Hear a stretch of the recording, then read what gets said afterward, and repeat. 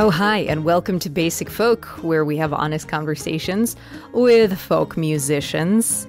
You may have known that already, because maybe you've listened to this podcast a bunch, and that's amazing. But if you haven't listened to this podcast, what we do is we sit down with a folk musician. I ask really invasive, personal, vulnerable questions, and somehow they find it in themselves to answer, and we all learn something about ourselves. Today, so thrilled to be talking to Stella Schindler, who is one half of the Washington, D.C. area band Kentucky Avenue. Kentucky Avenue has been safely working on their sophomore album throughout the pandemic. Stella is an English teacher at an all-girls Catholic school and has led a transient path throughout her life, but music was always constant. She lived in a number of different places growing up, not living anywhere for more than 2 years, and it wasn't until she started teaching that she remained in one place, D.C. Because of all the moving around, she initially felt pretty shy about singing in front of her family. She tells a story about how her mom was actually pretty surprised when she first heard her perform publicly. Despite that, Stella's actually really connected to her family, particularly with her name. She's actually the fourth Stella in a row, and she talks about that connection and what it was like growing up having the name Stella. Stella speaks beautifully about the freedom and delight she felt when she first sang out loud. She is a joyful performer who makes the most eye contact I've ever seen from someone on stage. She's also a devoted Catholic who loves folk and country, but does enjoy that separation of church and state when it comes to music during the Mass. Her dad is a theologian and philosopher who encouraged Stella to follow her passions. He told her when she was thinking about college, he said, "You can study anything, but with one condition, provided that it is not useful." She did follow his advice and majored in art history at Notre Dame. After college, she found herself in Omaha, Nebraska, moving there on a whim and working at a record store. This is where she had a very cool chance encounter with Bob Dylan right before she moved to Washington, D.C. and started that teaching job. Stella is an amazing person. I love listening to her talk and love hearing her sing. Hope you enjoy, and also enjoy the thunderstorm rolling on in the background of this interview. Watch out for Kentucky Avenue's new album, Ballad of the Past, coming out this fall.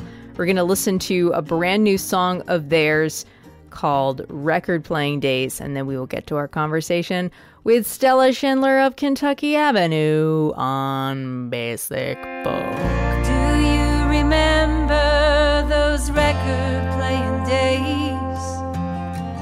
Whitewash and Spanish moss vanish in the haze.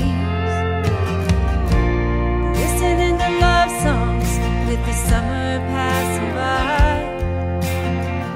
Needle drops, vinyl pops, there's fire in the sky. Cussing and a crossing, trying to find my groove. Skip ahead to what you said that night. You made your move. You said, lay me down slow. Okay, Stella Schindler, here we go. Woo. Thanks for being on Basic Folk. Well, thank you, Cindy. I'm really happy to be here. You are the fourth Stella in a row in your family. Who are the other Stellas, and what does it mean to you to carry on that legacy of three other Stellas, and how you relate to your own name? Well, my mom too, I think, will appreciate that question. She loves telling everybody that I'm the fourth in a row. So it comes, my mom, my grandmother, and my great-grandmother are all Stellas. And my grandmother came from Lithuania, so it comes from a Lithuanian part of our history. To tell you the truth, I don't have a lot of contact with my Lithuanian roots, other than I know that's where I came from. But I've had a lot of happy memories, I think, associated with my name. First of all, it was nice to always have a name that kind of stood out a little bit from my peers just growing up.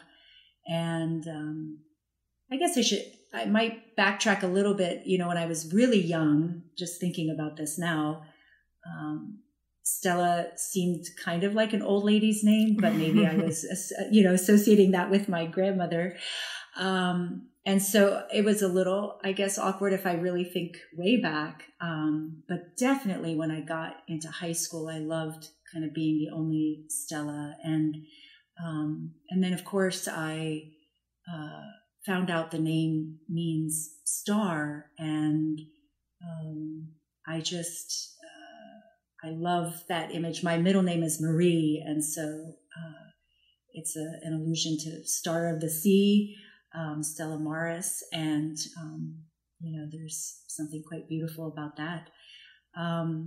But there is a tie to my family that is really important and is a beautiful connection. And I think a lot of times the names of families a lot of times go through the male line, and it's really special to have something like that come through, the female line in my family.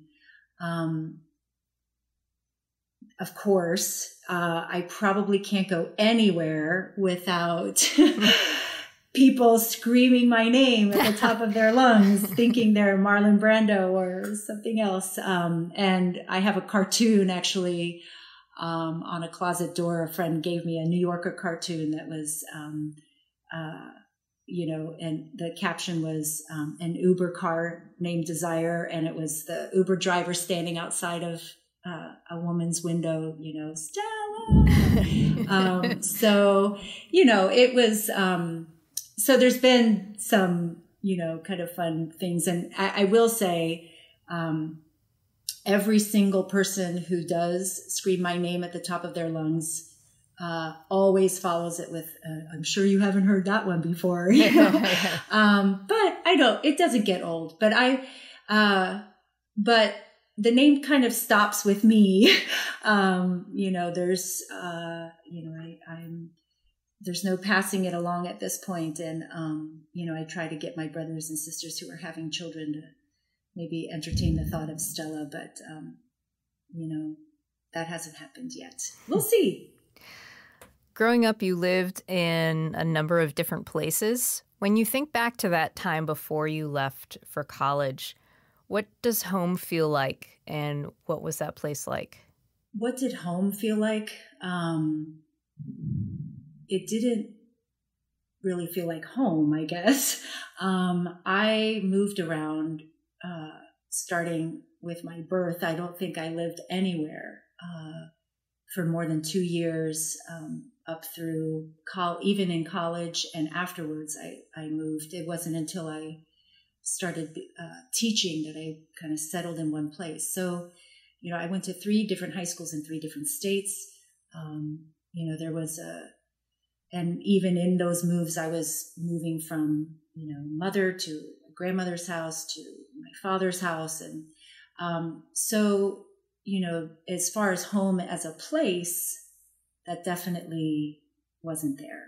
One thing I would say, though, is, when I did go to a new place, I really did throw myself into it, in terms of my friends and my school. But there was always a kind of distance, I think, with my home life.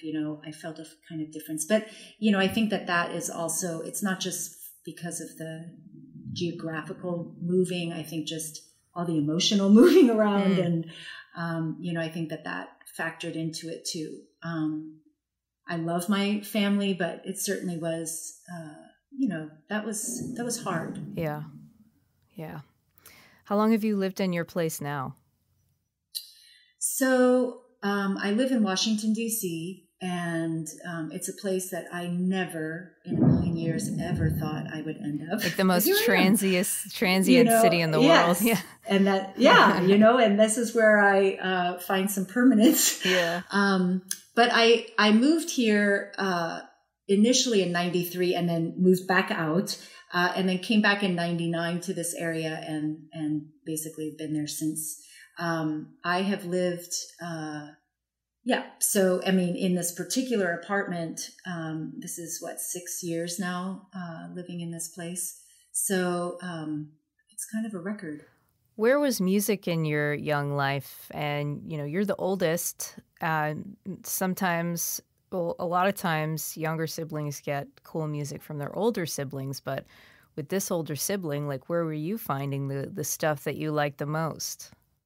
So, I will go on record that, yes, I think you're right. My younger siblings have cool taste in music because of their older siblings. But I think no one was actually, I didn't really have musicians in my family, but I did, music was always around, especially, classic rock,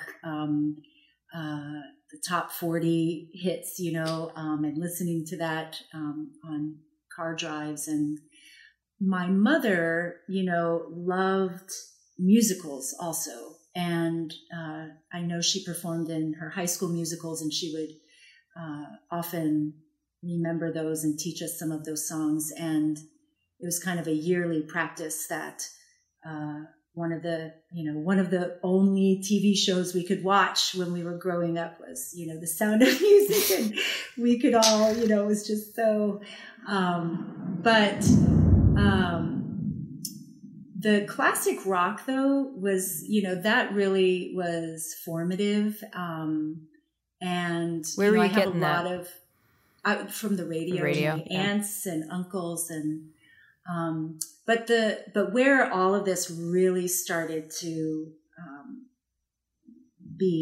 move me, I guess I could say, is there was a time when, and I would have been in probably second or third grade, we had, at the time my father was teaching college, and we would have college students live with us or babysit us, or, and there was one woman in particular who could play the piano and play guitar, and she played a lot of kind of fun kids songs that we would, she would teach us, but she also played Joni Mitchell and Carole King, and I just fell in love with those songs. And so she taught me those, and I just remember, here I was as a second or third grader, singing these songs with her. And then jump forward a couple of years later, when my parents separated, we spent some time with my dad during his visits, and that time was really spent a lot in the car, going on really long drives. And there were kind of 5 cassette tapes that he would have in the car. And it was Elton John, Bob Marley, Bob Dylan, of course, Joni Mitchell, and Carole King. And those 5 would just kind of go on, on repeat. And so I just memorized all of those songs, and so it was, I would say those artists in particular had a pretty big influence, both in a songwriting sense and also singing, music that really moved me, and understanding what that was. Do you think it was because they were just being played so much, or were you drawn to them for some other reason? Probably both. I mean, they were played so much because we were asking my dad, could we hear that again? And he's probably pumped that you're you don't want to listen to Disco Duck or whatever's going on. Right. Exactly. So I think that, I really imagined the person singing the song, I mean, just physically imagine, their mouth moving and their heart sort of beating, and, really being part of that song. I think that's what all of those musicians, I mean, they are known for, what they do. And it's so much of who they are. And I think at a young age, that really resonated with me. That's cool that you saw the image of the singer. And I wonder if also you maybe were connecting with that musician and trying to see yourself in them. Mm-hmm. Yeah, I wonder, because I started to discover a voice, but I never did anything formally to cultivate that, in the sense of, as I'm growing up, like didn't sing in choirs or take voice lessons or, and in fact, I kept music. I mean, I would listen to it all the time, but this idea of singing in public, I kept it a little bit on the down low, especially from my family, I think. Why is that? Yeah. It's interesting to think about that.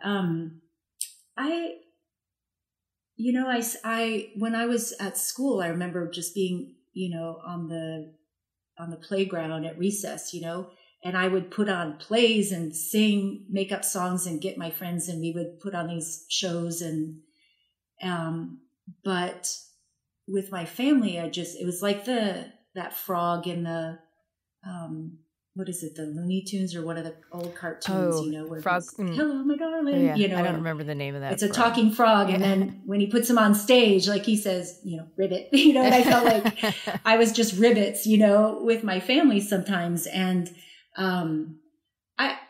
if I think about that, and it's just the way it was. I mean, like a lot of pre-adolescent and adolescent kids, just being very self-conscious, but also not really feeling the freedom to sing my heart out in front of them.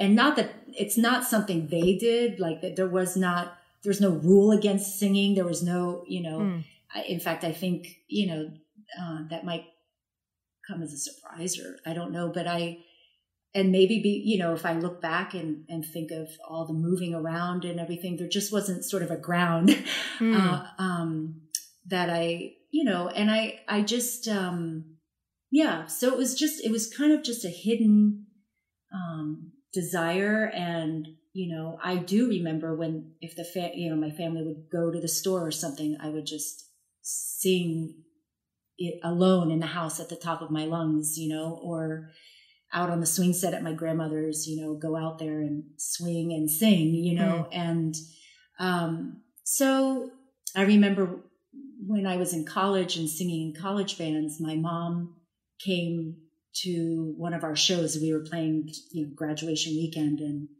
and I was part of this really fun band. One of my brothers was in it as well. And, she just came up to me afterwards and said, "Where did this come from?" So it was even kind of a surprise, for her. But, I loved music. And we listened to it.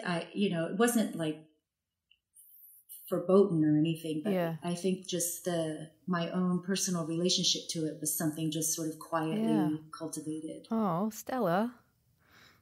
No, it's not. I'm not sad about it at all, actually. Now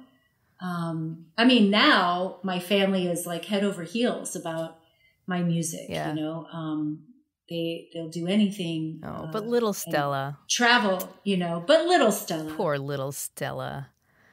I had my friends' parents, I would sing in front of them. Oh, really? Wow. Yes, I would. So when you were singing, how are you feeling about the act of singing? What did you like about it? What did you like about your voice? The first immediate word that just comes to mind is free. I felt free, and there was a power in my voice, and I did not that I felt like empowered, but there was an expression there that I was probably, at the time I probably was not conscious of that. I never would have put it in these terms at that time, but looking back, just that freedom, and delight, that I took in that freedom, and just a kind of losing myself in it, and that is always soul enriching. When you can lose yourself in something that that you're passionate about, or lose yourself in something that's beautiful, or I really think that that's so enriching, and I'm so grateful to recognize that experience even from a young age. We are getting a thunderstorm in DC, right? We are. And actually, I will tell you, there's supposed to maybe even be some tornadoes. So if you hear things blowing around, it's not you. If I hear like me. the Wicked Witch of the West song. That's right. Yes. Stella, what about writing your own songs? When did you start that, and what was your inspiration to start? And I'd also love to hear, since you were so shy about singing in front of your family, when did you start sharing your own songs with them? Yeah. Really, that didn't come until college. Just when I was actually singing in bands, and it wasn't, I probably wrote my first quote unquote real song, probably the last year of college. I was kind of in the thick of it then. So I would say, it took that long. I would make up songs, as I mentioned before, on the recess playground, and there was always that kind of creative outlet. But in terms of songwriting, I think it didn't really start until college. And it's interesting, if I could, what brought out even my voice, even in college, I think, and why I finally kind of went in full force during that time was, during my sophomore year, I studied abroad, and I just remember when I would, one of the first weeks, I remember going into, I lived in a dorm, and this was in Innsbruck, Austria, and I walked into kind of the community room, and there was clearly a party going on, and but it was awesome. It was just like, tons of people and a couple of guitars, and people were singing, and when I walked in, I thought, I recognize these songs. They're singing American folk songs and some classic rock and, songs from the 60s and 70s. And, I knew all these songs, and they very graciously invited me to come over, and I just started singing there, and, people were inviting me more and more to come and sing at these parties. And it just, it was such a beautiful way to connect with the people in my dorm and the people there, because these are I didn't speak German very well. I hopefully improved a little while I was there, but it was a real point of connection and joy, and just I loved every minute of it. And so when I got back to the States, I just that's what I wanted to do. Sing. And of course that became more public that way.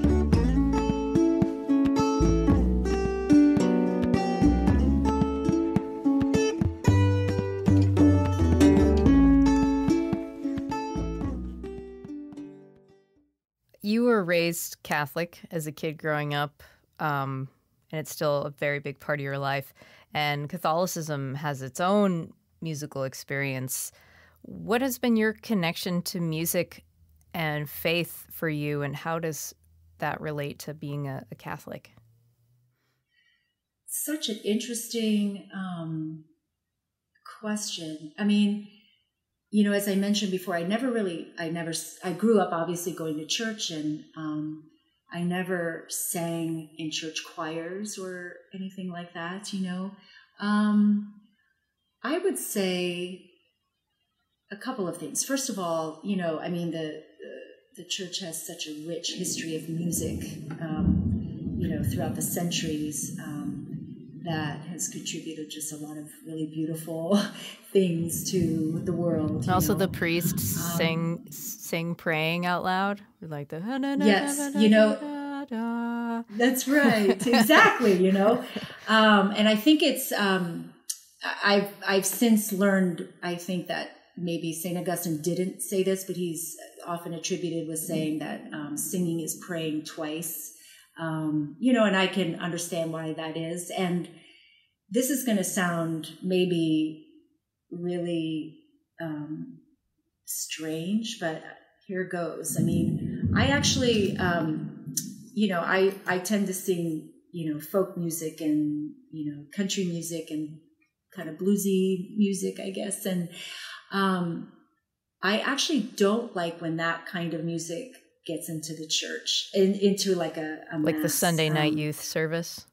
Yes, the ovation guitar. It's not that right, exactly. And you know, it's. I mean, I'm happy to sing along. It's not that but in terms of having, you know, a sort of soul lifting experience, a lot of times the Palestrina or these polyphonic voices singing in Latin, because there's already something in otherworldliness about that I'm very attracted to. But I mean, like I said, it's not, I definitely see the place.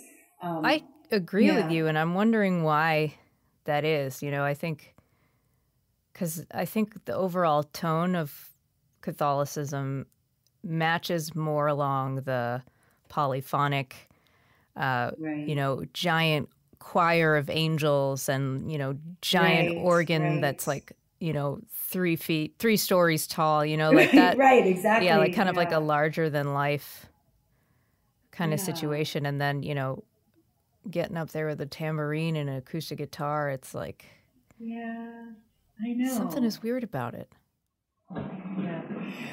You know, it's interesting because I think, you know, when I've gone to a Spanish mass or an African mass, or trying to think of just another place where I've heard music that's actually the folk music, you know, a tambourine might come in on that, and the guitar and all of that, and for some reason that's still different. I mean, I actually gravitate more towards that than I do like the ovation guitar. And I you know, maybe again, it's a little bit of otherworldliness for me, you know, that I can tap into, or, I need to kind of, I think, sit with that. Let's start a podcast about that. You know, we could, you know, church music. Church chat. Church chat is even better. I love it. But, you know, as we're talking, it's making me think about, just rethink your question a little bit about the relationship between faith and music and growing up Catholic. And, you know, I grew up, my father is a philosopher and a theologian, and he does a lot of writing about Catholicism and American culture. And, you know, growing up with him, you know, he always had some very countercultural things to say to us, and advice to give us. And, you know, I think a lot of that I've kind of carried with me through the years. But one thing I would say about how my faith has influenced my music, and maybe vice versa, is that maybe more in the songwriting and what music and the experience of music is. And I guess what I'm trying to get at is, you know, my faith has, and, you know, just in being in the Catholic family, this idea of that the world is bigger than you are, first of all. The world is bigger than what you see. You know, I mean, there's there are a lot of intangibles there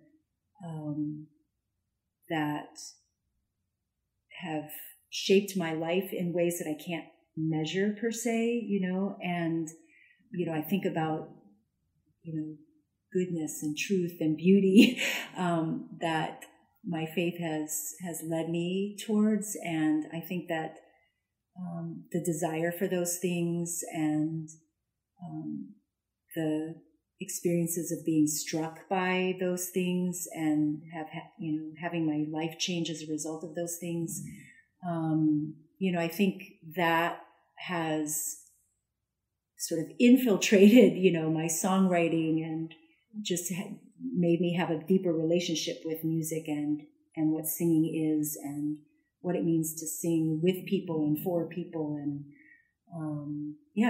so I think, outside of, church music, I think my faith has really informed,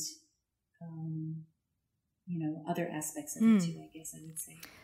So we were talking about earlier how you were moving around quite a bit and you did not have like a typical or easy childhood. And how do you think your experience as a kid growing up shapes the way that you relate to the world, relate to others, and how do you think it's easy for you to connect with people, and how do you think it's hard?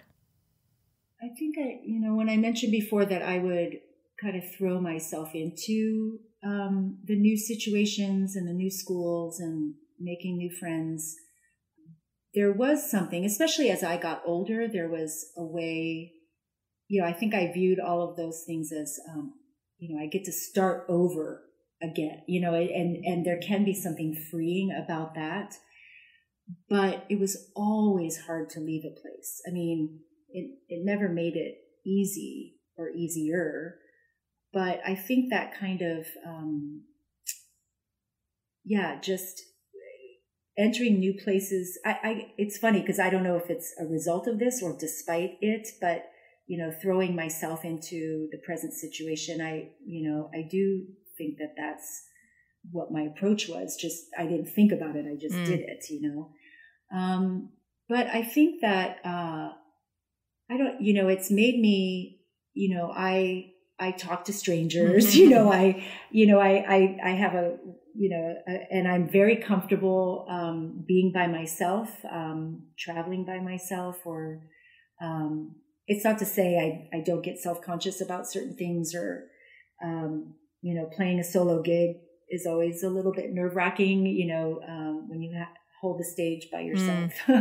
But in terms of, getting to know people and I love people. I love getting to know them. And, that part has been, again, I don't know if that's because of or despite of my experience, but I do put up walls, I think that it's sort of natural. I mean, there is a kind of fierce independence and, that I had and have had over the years. I do think as I get older, those walls come down just because you realize the importance of relationships and, there's not a whole lot of time, to cultivate them as you get older. And also just learning the power of forgiveness and, the healing parts of love and friendship. And,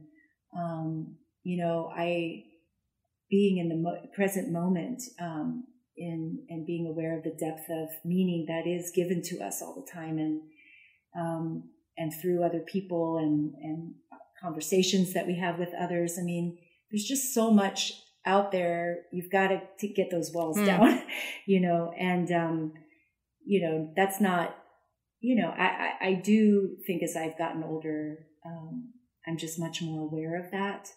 But definitely, I think I always wanted to be the person that got to know somebody, but that sometimes wasn't the reverse, or, it wasn't reciprocated is what maybe I should say. You're talking about your dad giving you some unorthodox advice, and I read that he encouraged you to follow your passions when it came to higher education. He said you can study anything with one condition, provided it's not useful. Right. Which is, I also read that that's something that you tell your students. So you followed that Yes. advice and majored in art history at Notre Dame. Why did you find that advice and that path so valuable? Well, it's,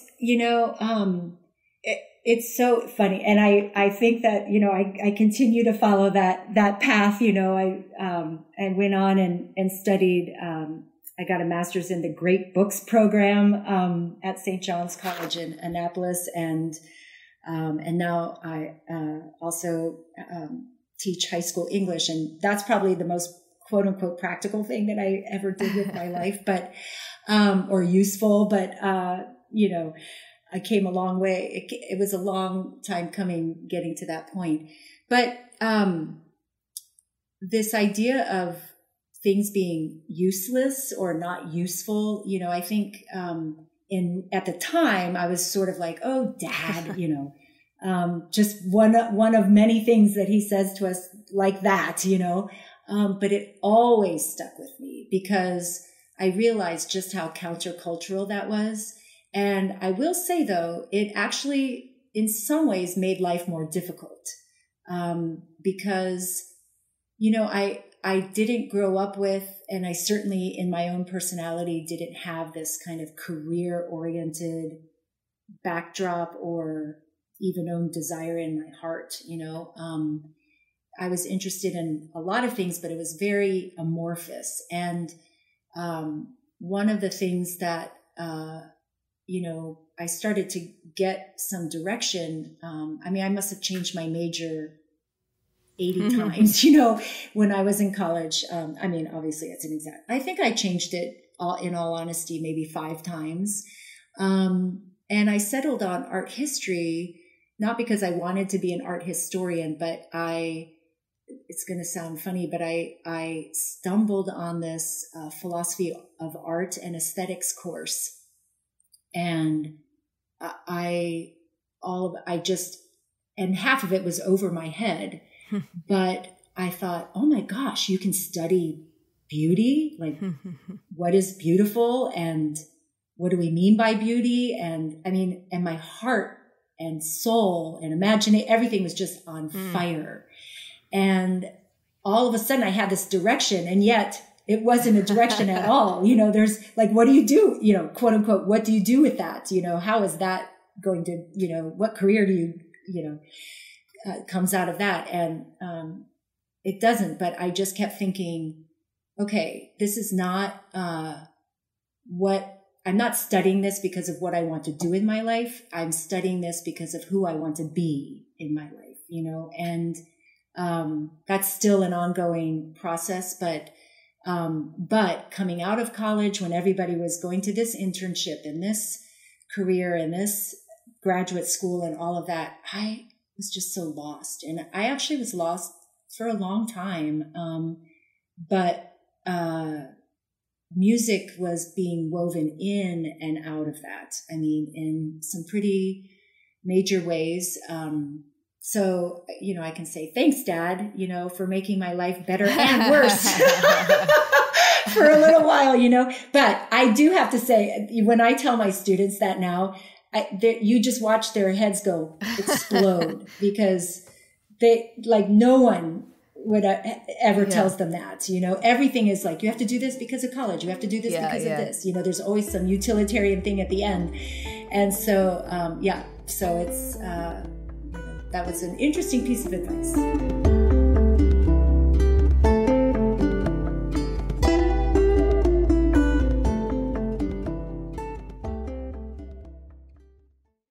Can you tell the story of how you got your first guitar and how did you first connect with the instrument? Oh boy. So this is, connected. It's a nice, I'm just going to continue this story of, after college. So I had been in a college band and, we all planned to maybe do something with this. And some of the guys that I was in the band with, including my brother, we were just thinking we would, kind of keep this up and I had thought about moving to Chicago to maybe pursue, I had no direction whatsoever. I just thought Chicago's the next big city, we can go there. And I ended up going to Chicago. I didn't move there. I just went there for a visit. And I had been invited to a party where there were going to be all these artists and poets and musicians. And, I thought, oh, this is going to be wonderful, and I got there and I don't know what happened.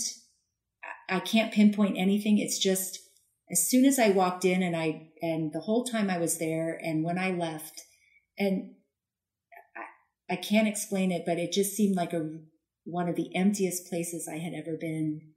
And I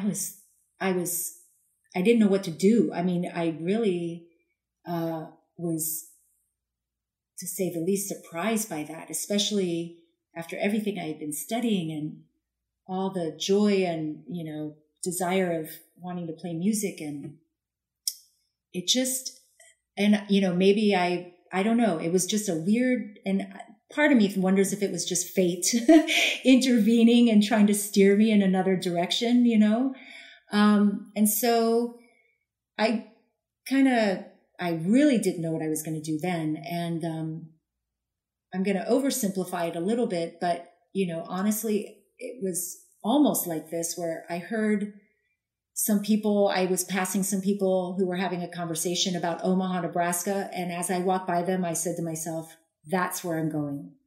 And I packed up my little Chevy White Nova I had at the time and went to Omaha, Nebraska. And I kind of started new there, and there were... What year was this? This would have been in 91. Wow, way before the Bright Eyes.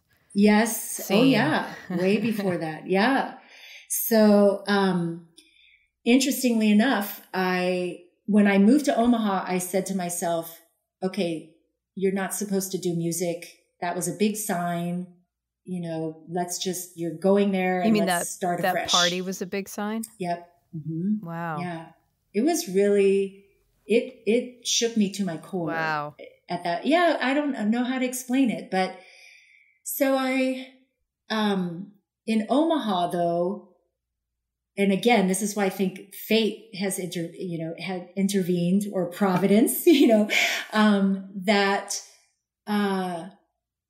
every person I met in the beginning was a musician or had something to do with music. Had friends who were musicians. And, I moved there kind of in the beginning of August, I guess it would have been.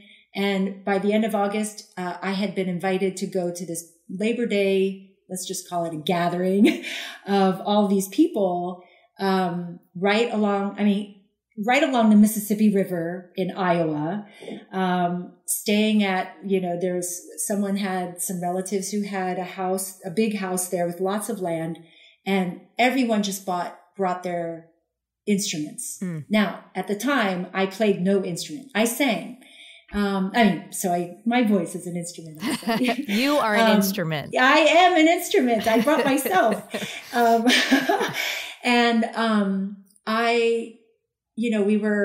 People were just, writing songs together. It was it was a very sort of communal, music event. Someone had a guitar and just said, you know what? I'm giving you this guitar. I'm going to, show you how to play a few chords. And he called them the chords of life, which was basically, it's an E chord and then a modified A and a modified D. You don't have to move your fingers very much. But it sounds really cool, especially if you are just kind of strumming along. And so I just started playing that, and it was sort of like, woohoo, look at me. I'm playing guitar, and somebody started, writing some lyrics to that. And, we just kind of had fun with it. But then as soon as we got back to Omaha, that same friend of mine said, I saw a used guitar in the guitar shop that has your name written all over it. And it was a very cheap guitar, but it had these floral designs over it, and I, as soon as I saw it, I thought, yes, And it was very inexpensive, but the action on it was so high that, what does that mean? The action? The strings from the fretboard were pretty far away. Oh, so when you're like pressing down, it's pretty high. I just, and my hand was sore and I was calluses everywhere, but no pain, no gain. No, exactly. That is exactly right. And so I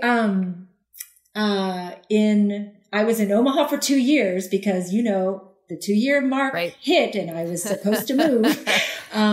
But in those 2 years, I learned how to play guitar, taught myself with the help of a lot of people showing me chords, wrote a bunch of songs and had 2 solo gigs under my belt, and then I left, which was, I don't know. I mean,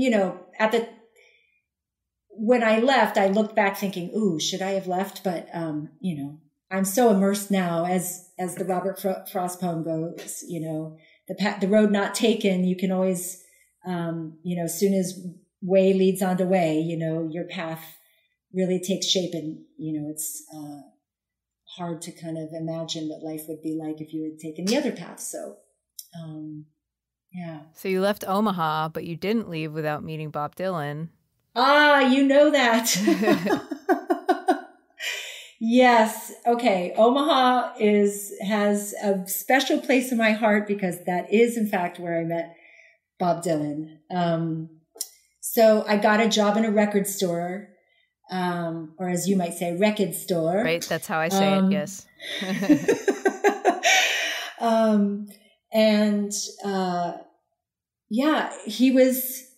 He was going to be in Omaha, Nebraska. And of course it was the talk of the town and the talk of the record store, of course. And I had my tickets and I was working on a Friday night. My show was going to be Saturday night. And, I was working at the counter that was right by the front door. And I lived in, this store was right in the area of Omaha they call the Old Market, which is where all the shops and clubs and art store and galleries and the hip kind of place. Yeah.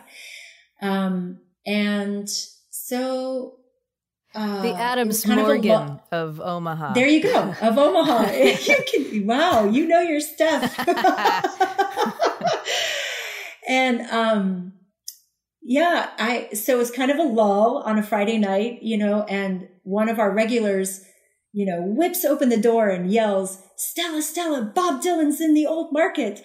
And, I just ran out. I didn't tell my manager. I just thought, oh my gosh, So, now the rest of the story, I have no idea how accurate my memory is, but I'm going to tell you what was going on in my memory as my memory, tells the story. And you're like 22 years old? Yeah. I would have been, 22. Yeah.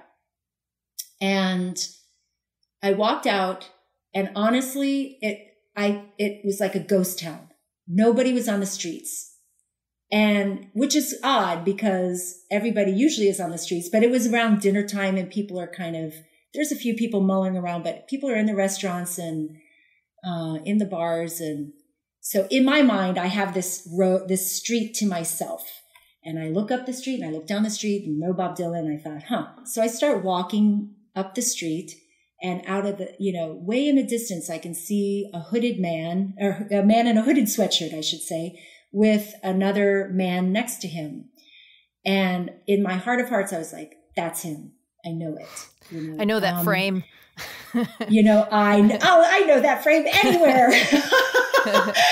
And, he was walking and I was just watching, from a distance. And he and this, friend of his or bodyguard or whoever it was, they were walking in and out of places. And I'm guessing, trying to find a place to eat. And so I just watched and my heart is beating so fast and so hard because I thought, oh my gosh, here's the person, it's Bob Dylan, and am I actually going to be face to face with him? I couldn't get my mind around that. And, as he was walking closer to me, they kind of hung a left and went down the block. And I thought, okay, Stella, if you don't follow them, you're never going to meet up with, you're never going to see him again, So I turned the corner and I went to the end of the block. And just as I got to the end of the block, he was coming out of the restaurant across the street. So we were facing each other across the street, and he had a notebook in his hand and he waved me over.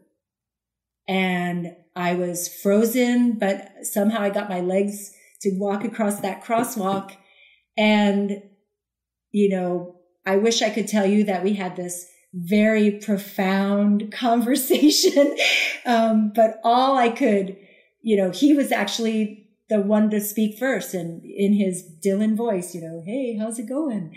And I said, not too bad. And he said, I said, well, thanks for coming to Omaha.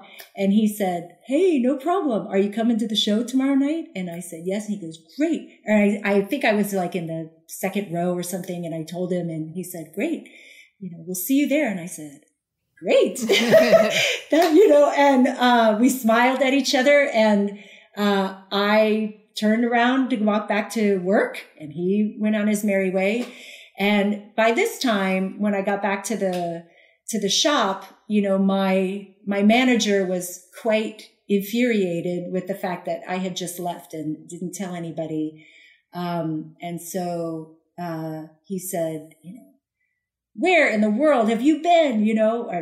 I think he asked in a much angrier way.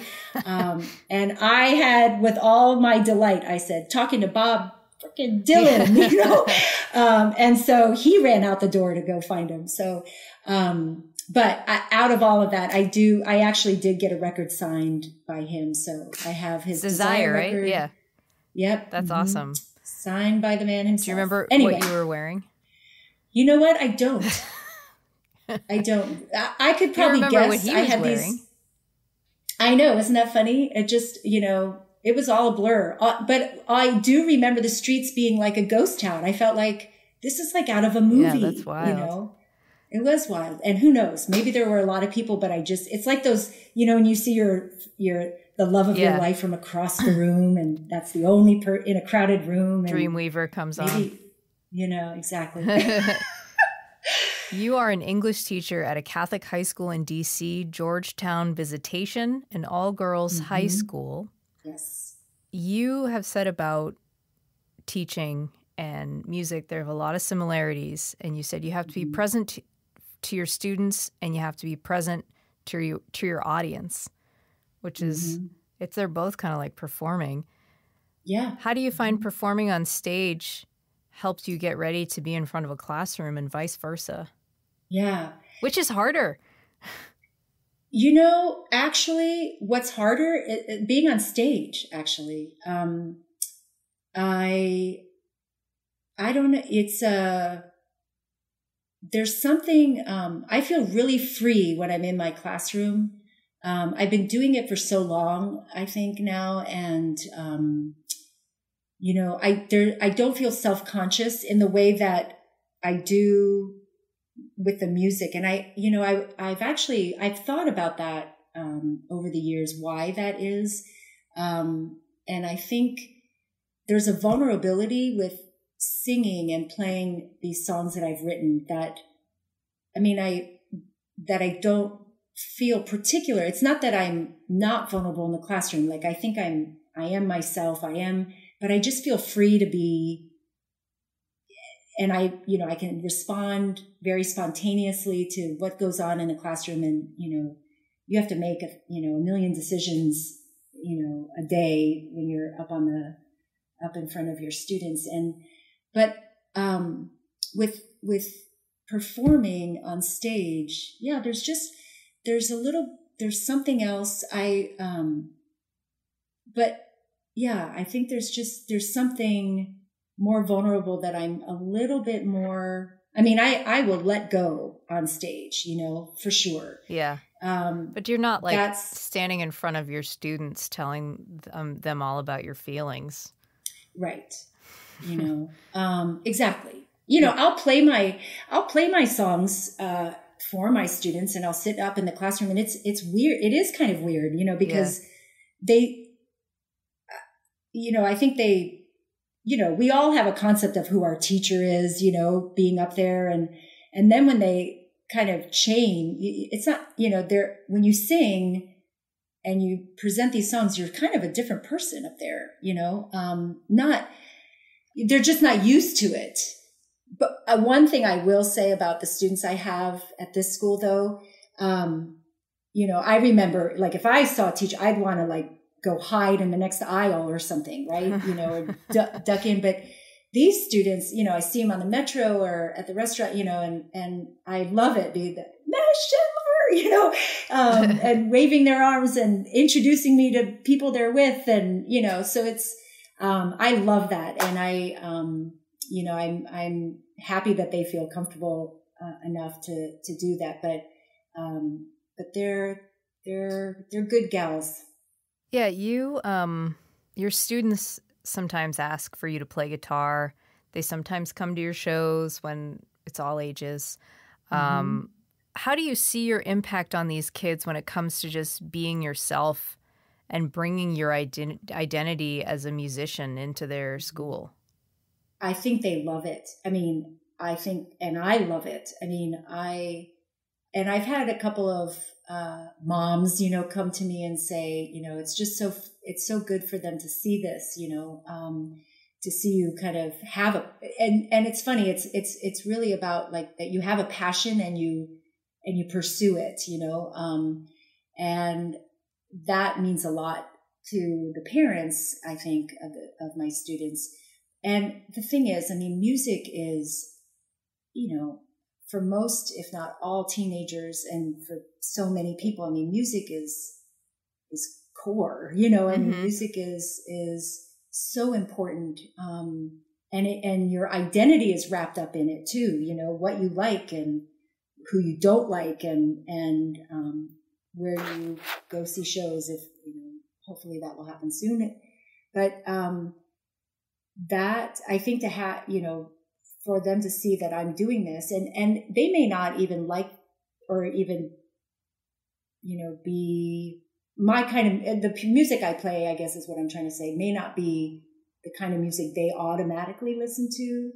I get a lot of people saying, my mom loves that song of yours, but they really appreciate when they can get a little glimpse of my humanity, I guess, is maybe, and my heart, right. Without being sentimental, without sort of, being their best buddies or whatever, there is a community there and a sharing there that kind of transcends those things. Yeah. Kentucky Avenue is your band with Dave Reese, and the backstory of the name is pretty amazing. You were living in an apartment, or you had a room in Bethesda? It was a group house.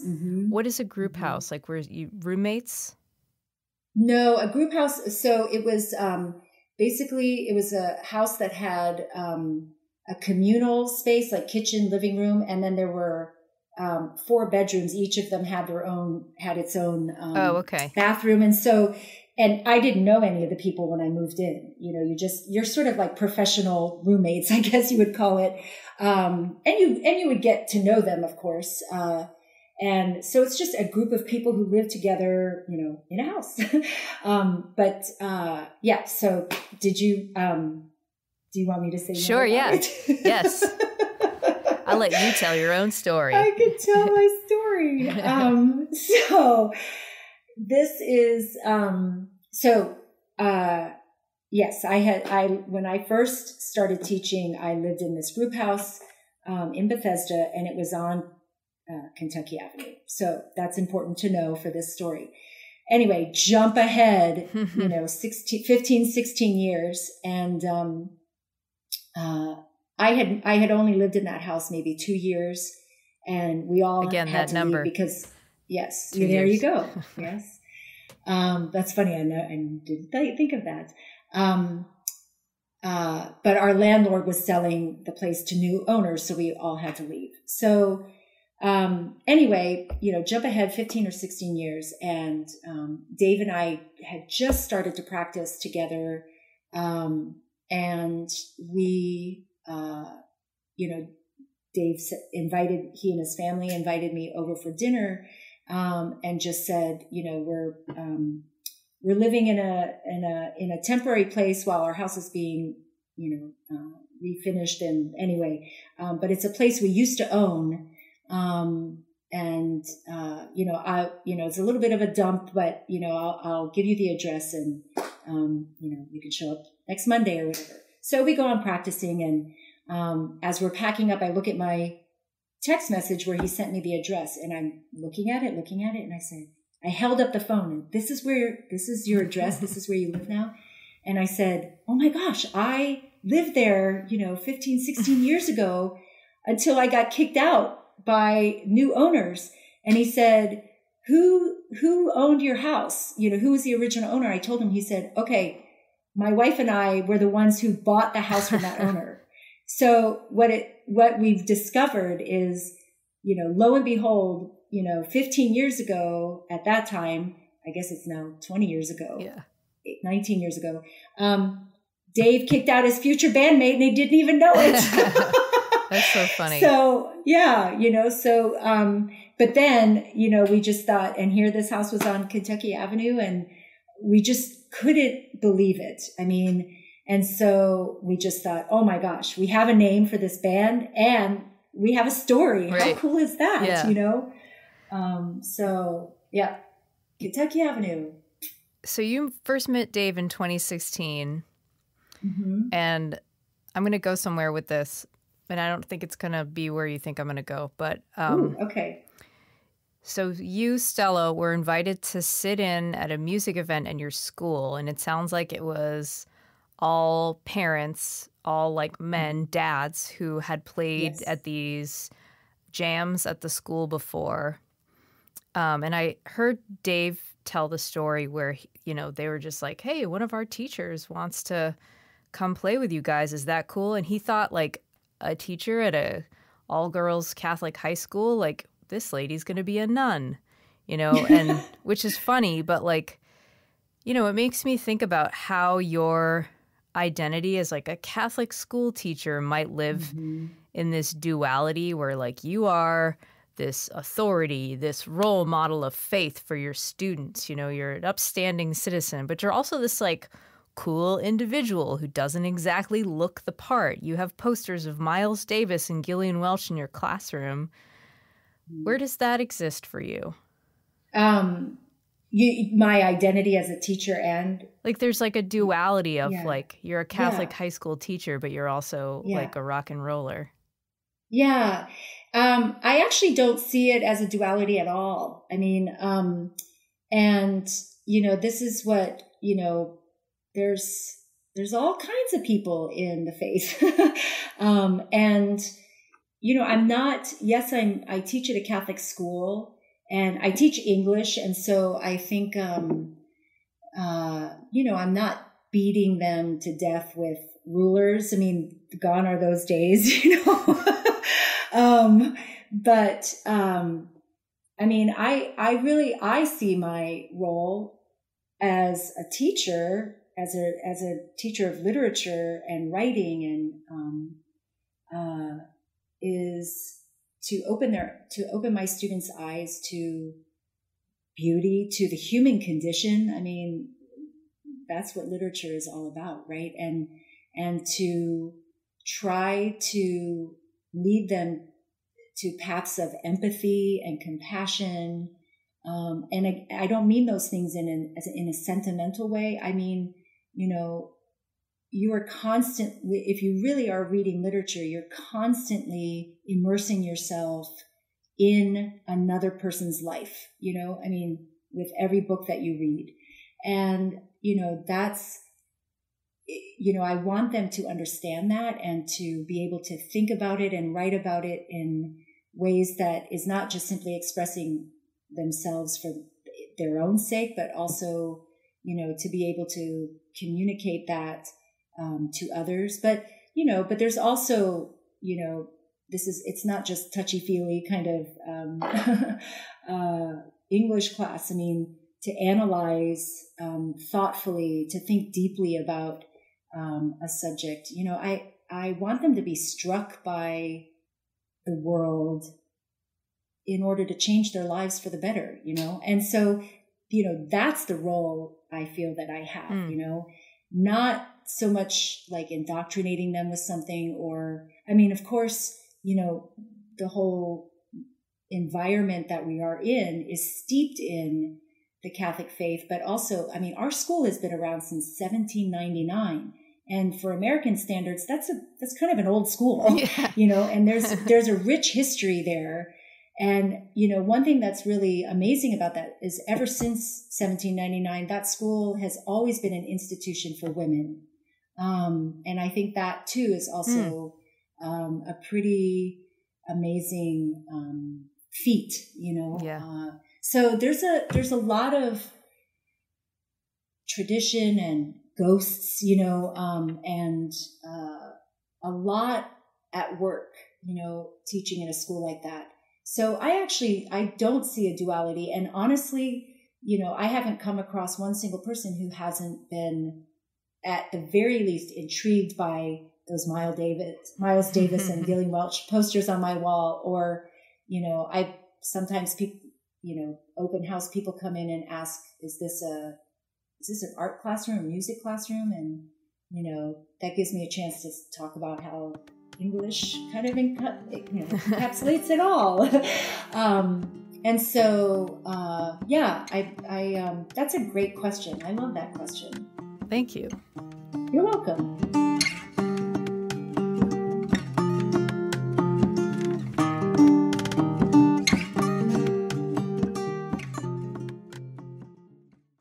All right, I have a few more questions left, but I don't want to keep you too long. I'll give you a choice between these two. Do you want to talk about your stage presence or do you want to talk about your dark edge? Wow. I'm intrigued by both. I'm gonna go with dark edge. Okay. Dark edge for 500, Cindy. I've talked to you about this before where there's clearly like this sweetness and joy in your music, and also like when you are on stage, you are joyful and you have this like really incredible eye contact with the crowd. Like you're clearly like a person who loves to connect and you have a very like bright spirit about you. But there is this like dark edge to the music that you make. Like to me, you evoke artists like Elin Jewell, Gillian Welch, Joe Henry, who have this kind of like grit, swampy, dirty sound. I hesitate to say like Tom Waits, who has a song named Kentucky Avenue, by the way. Right, of course. But like there's still something like if you all of a sudden were like, I'm going to cover Tom Waits, like early Tom Waits or something like that, it would make so much sense to me. Do you hear that in your sound? And like, what do you like about that aspect of music? And how do you see that fitting into your aesthetic? I think, yeah, that's, first of all, Tom Waits was a huge influence on my songwriting. I think the thing that I want to say is like Gothic Americana. You know, with my solo, you know, writing, the stuff that I've done as a solo artist, definitely has a darker edge. I think, the songs on Distant Hum, really lend themselves to that description. And I think, but I think Kentucky Avenue, we have a few dark ones in there too. What would I say about that? I think first of all, that's kind of the music I've been drawn to over the years. And I like the sense of mystery, I think, that comes with the darker edge. And it's, you know, I'm not pessimistic. I'm not cynical, you know, but I do believe that life is mysterious, you know, and, you know, I think, you know, I'm always intrigued by the night sky, the moon and, you know, the stars and, you know, and spiders, and spiders, but there's just the kind of,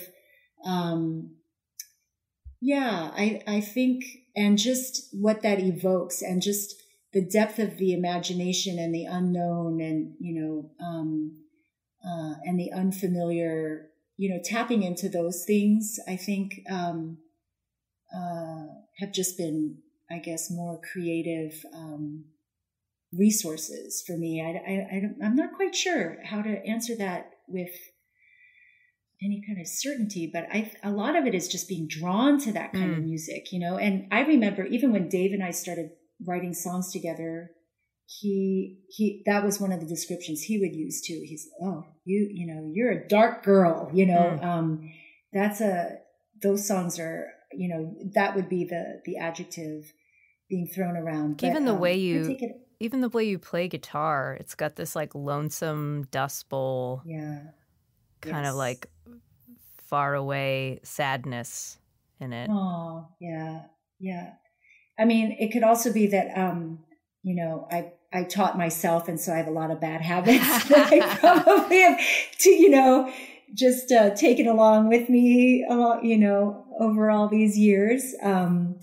But I think I'm drawn to kind of the tragic and the melancholic, not in a maudlin way, but just, because there's mystery there, So it's complex. I think that's what I would say. It is. Mm-hmm. Yeah. Yeah. I want to talk about nicknames. Oh, yes. Your family is really into nicknames. They are. Actually, I think you maybe have 4 that I'm aware of, 4 nicknames, family nicknames. I don't know if we're allowed to talk about what they are. Sure. Yeah. I don't. It's totally fine. So, and my favorite nicknames that your family calls you are sis, and you have 2 sisters, so you're not the only sis, but you're sis. Right. Everyone calls you sis. And Roz. I was sis for I was the only sis for a long time, though. That's true. Yeah. But it's like very adorable. And then your mom also calls you Roz. Yes. For I don't know why, and it must be a strange reason. But I think it always is. Listening to your family like call each other all these nicknames, like even like the kids have nicknames, and if they don't have nicknames, they will in 5 minutes, and they'll each have nicknames, but it really builds like a sweetness and a closeness that is sometimes hard to cultivate in a family. I don't know if you know how that tradition started and why it's such a common practice for your family. It's definitely comes from my mom. I mean, my mom's side of the family, all my cousins have nicknames on my mom's side of the family. I think it just started, my mom and her sisters, especially, they would just have funny words and funny ways of saying things. And I think they just kind of, and I think you hit it right spot on about that sort of, underscores just the playfulness, in the family, and I actually, if I could just kind of circle back to, you brought up the idea of having maybe a hard life and all of that. And, the one really beautiful thing that I am, no matter what happened in the past with all of that, the gift that I have is, all of my siblings, both full and half siblings who, I think of them as my siblings. The camaraderie we have and the closeness that we have is really, special. And, and there's 7 of you, by the way. There's 7 of us. To get that out there. Just for the record. There's a few of them. And there's 13, I have 13 nieces and nephews, so far. And like you said, yes, the nicknames are abundant. And it's people who meet our family, especially if they want to be somehow connected to our family, kind of have to get the family tree diagram out and, understand. But cause like you said, oftentimes people have multiple nicknames. So it's like those old, Russian novels, when each character has about 20 different names. Oh my God. But hopefully ours are a little bit easier to memorize. I would imagine, yeah. Than Dostoevsky. Yeah. The new project, Kentucky Avenue, is working on a second album, and we're recording in early September, and this is coming out end of October. So things may change this time by the time this is out. But making an album in a pandemic must have been pretty challenging for you. What was that experience been like for you, and what are you excited about with this new record? Yeah. So luckily for us, we actually had a lot of the foundational things with our recording finished before the lockdown occurred. So we had all the drum tracks and bass, the vocals and the guitars done. So in some ways, things kind of kept trucking along as they would have, even if we weren't in a pandemic. I mean, there were some things we had to change. So we already knew we were going to be farming out some of our tracks for. I have a friend in Kentucky who did banjo and pedal steel for us. Our producer had a guy, a good friend of his, who put down all the piano and keyboard tracks, and these were all done remotely. So, we could do that in the middle of lockdown. So those kinds of things. And then once there was the gradual reopening, we could get a person in here, our fiddle player, and I could come in and redo the vocals, and Dave could come in and do the background vocals and things like that. So, we were able just to piece it together like that. And then of course our engineer, producer, magician, wizard, put it all together, and has been giving us the mixes, and we're hoping to get a single out, by the end of September, actually. And then, we'll have the full album in the late fall. So we're so excited about it. It's a little different. This one is a little, it rocks out a little bit more, I think, than our a little bit more folky country folk album that we had with our first one. But what I love about this new album, just now that we've been together for 4 years and we've been playing with some other musicians on a more regular basis, this album there's a real unity, I think, and a unified sound that, you can't help but have, I think, as you develop as a band and as artists. I kind of think of this one as like maybe little vintage rock. I know Dave and I, they're like the 70s Laurel Canyon feel comes out, I think, in some of the songs. And, but we managed to get some of the dark edge, I think, in some of these songs too. So, but I'm really excited, just to have, this new music come out. And I've shared some of the new music with my students, just playing a couple songs for them. And I know, they're excited about it too. So, and my family. But, great. Yeah. Do you have a title yet? Yes, it's called Ballad of the Past. Ballad of the Dark Past. The Ballad of the Dark Past. All right, Stella, I've got a question for you. Are you ready for the lightning round? Woohoo! Yes, I am. Okay. Bring it on, Sin. Here we go. First song you learned on the guitar. Knocking on Heaven's Door. Karaoke song. Ooh, probably me and Bobby McGee. Dogs or cats or something else? Other people's dogs and cats. Am I allowed to say that? Yes. Okay. What is your coffee order? It's just coffee with some half and half. Simple. Yeah. Not complicated. Not at all. And sometimes just plain, just black coffee, Yeah. Dark. Yep, I told you. Favorite junk food? Oh boy. French fries. Good one. Yes. Favorite U.S. city? I can't believe I actually paused before I said that. That should have just been French fries. Favorite U.S. city? Probably New York City. First album you bought with your own money? It might have been Prince. Wow. Yeah. That's a curveball. I know. Sorry. I mean, I don't know why I'm apologizing. But, First concert. Okay, you're gonna. Actually, it was either I saw these two bands kind of one right after the other. My aunt took me. It was either the Cars or Loverboy. Do you? One of those is acceptable. Okay, but you know who opened up for Loverboy? Joan Jett. All right, that's pretty good. So technically, yes. Joan Jett. Yes. And just yes, leave it at exactly. that. Let's leave it at that. I'm not proud of the Loverboy, but that's just what happened. I mean, facts are facts. Exactly. Yeah. You can't deny the facts, Cindy. All right, high school English teacher, what was the last book you read?